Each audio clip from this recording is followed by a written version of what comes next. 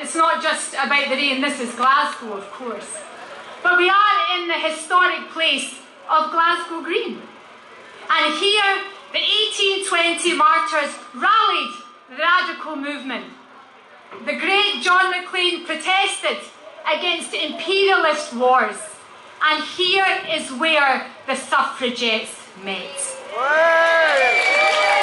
So my complaint is, given that we're all here at this historic place, how dare the UK establishment have another event going on in London at the same time to steal our thunder?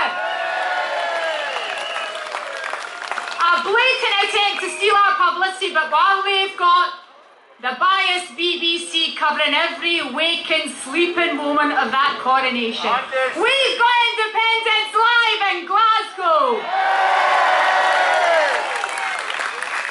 Because, fellow nationalists, there's a difference between London and Glasgow. They represent the English pomp, and we represent the Scottish circumstance.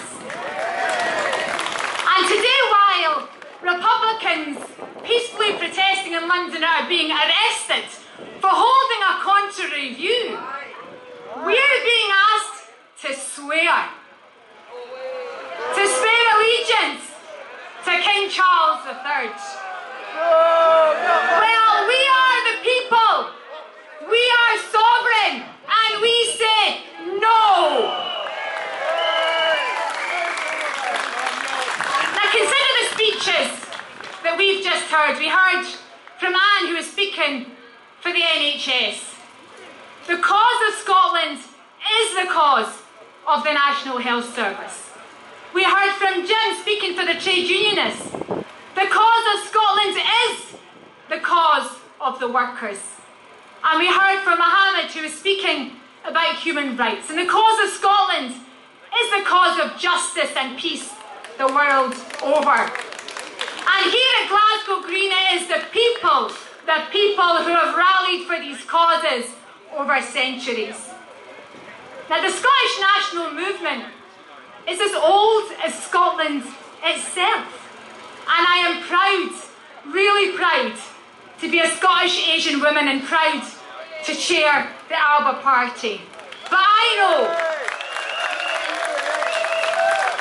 know that this movement is bigger, much, much bigger than any political party.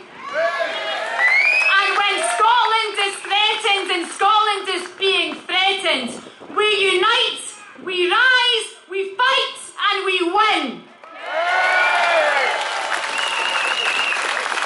Now, last week, the Secretary of State against Scotland, Alistair Jack, he wore this fancy uniform to protect the Stone of Destiny, the symbol of our Scottish sovereignty. A bit rich coming from him, perhaps even richer than he is himself. But it was people like Jack who allowed it to be stolen from Scotland in the first place. They had a Scots phrase back then for people like Alistair. They were tomb tabards, empty coats. And the truth is, union jobs like Alistair have been stealing Scotland's assets for generations, in fact, for centuries.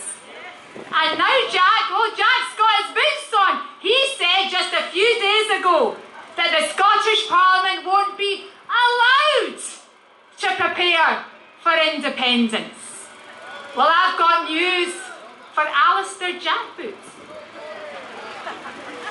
This movement can and will prepare for independence. Alistair Jack, you cannot divide Scotland because this movement will unite.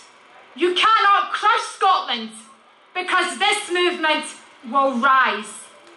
And I started by pointing out that in 1820 the Scots who rallied here were Baird, Hardy and Wilson, the martyrs from 1820, and they marched and rallied under a banner that said, Scotland free or a desert. It's now our job, your job, this movement's job, to rally under a new banner, all under one banner, together to unite this movement and take us to victory. And that flag only now needs to say Scotland free, because Scotland will be free and Scotland wants independence now. Thank you.